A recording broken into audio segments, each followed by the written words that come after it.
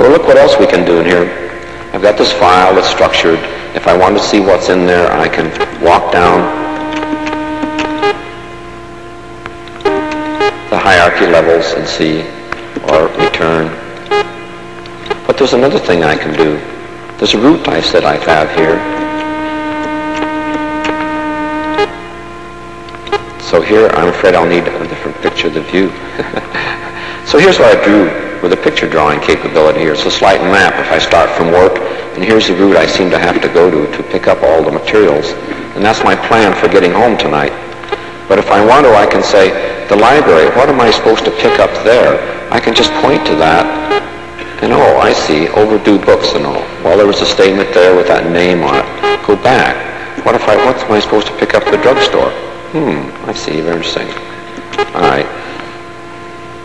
Mark it. Oh, I've already seen that. Produce and all like that. Gee, that's too much. Anyway, so we have this feature of structuring our material hierarchically, being able to move around it very well. When we get a hierarchy, such as I can show you here now, I can do things if I want to just say, I'd like to interchange produce and canned materials. Bingo. And they're all numbered rightly if I care to look. Interchanging them very quickly. Cans are going to get interchanged with produce. They do it and all gets renumbered.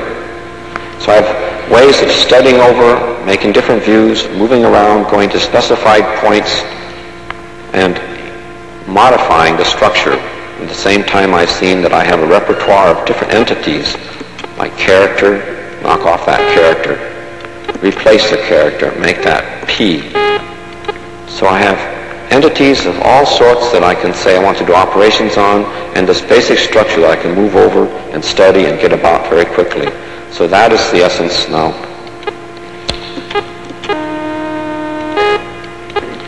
That's the essence of the tool we have. There are a lot of details that I've left out for you. And now I'd like to stop a minute and just make sure you understand we're shifting from illustrative material to the real working stuff, in case you wouldn't recognize it otherwise.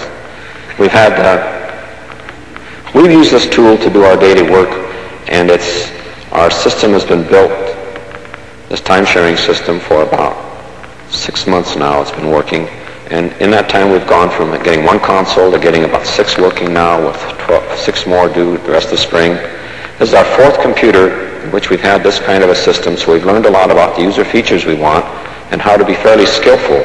But this next step about learning how, when you're faced with having this in your office all day, as I now do, in a very exciting sense, how do you put that to work for yourself? How do you organize your files? What kind of things do you do?